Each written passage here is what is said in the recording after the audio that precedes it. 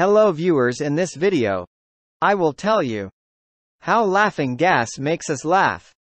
The scientific name for laughing gas is nitrous oxide. It was discovered in 1793 by Joseph Priestley, an English scientist.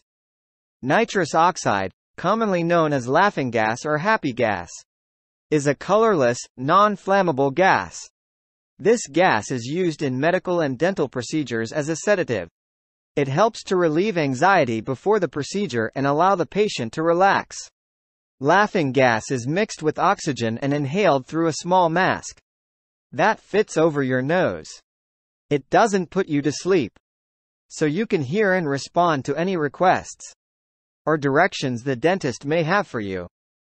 When you inhale the gas, it displaces the air in your lungs and prevents oxygen from getting to your brain and blood. After 20 seconds of inhalation, it is transferred to your body via blood, which causes increased level of dopamine. It creates intense excitement and happiness, and you start laughing without any reason. Laughing gas blocks neurotransmitters of sensing fear and anxiety, and you feel relaxed. Thanks for watching.